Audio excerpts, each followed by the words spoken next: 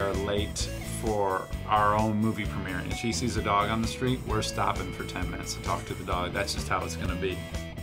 So I want to know, what's been the most crazy thing that's happened in your guys' relationship, since we all know you're dating and engaged? Well, Kristen murdered somebody one time and I murdered helped her a dispose of couple the people, body.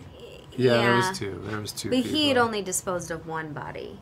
Yeah. I had other boyfriends at the time that were disposing of the other bodies. Right. There's been quite a few bodies, I think.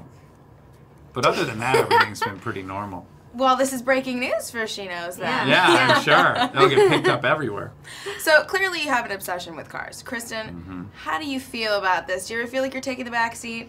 You know what? Lady Lincoln has been around for 8 years longer than I have. 7 years longer than I have. She's been in Dax's life for 12 years. I have respect for the females that are my alphas and ahead of me. My alphas. Yeah, and I love her. It's your sister wife. It is my sister wife, and I'm fine being a sister wife. We have a great relationship. She's a little loud sometimes, but I'm fine playing a supporting role to her. A little bit of a drain on her Well, bank account. that actually brings me up to another question, or not a question, but a statement. I loved the comment that you said last night when I watched the movie about how the car sounds as if it's braking, because that's exactly how I feel. But does he let you drive it ever? Nope. And I don't want to because it's too big. I don't carry her handbags. Bingo. I don't That's wear very her, true. And I don't want Louis Vuittons. And I don't want you to. But the funny thing about that line, She drives my truck, though, I will say that.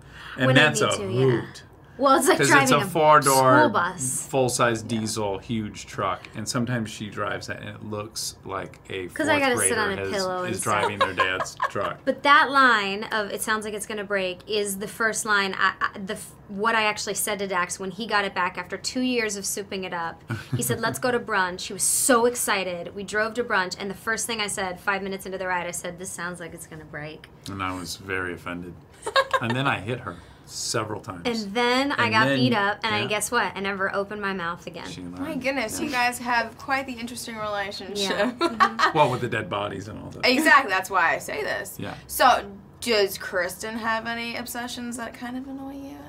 They don't annoy me, but she has an obsession with dogs. That is, you know, it's... Do you guys have a lot of dogs? Well, we have two, but that's not her choice. We would definitely have more. That's Well, the that's legal the limit compromise. is 3, but you can get away with a little. Right, we had 3 at one time, but yes, if it doesn't matter if you know, we are late for our own movie premiere and she sees a dog on the street, we're stopping for 10 minutes to talk to the dog. That's just how it's going to be, and that's something I've come to accept.